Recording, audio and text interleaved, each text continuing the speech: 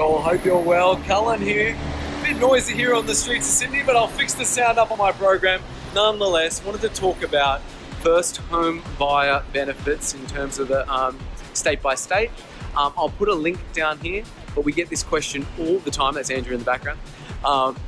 As a first home buyer in New South Wales, what are the benefits? And there is a stamp duty waiver, so you don't pay stamp duty on new and existing properties up to $650,000. It then is a sliding scale.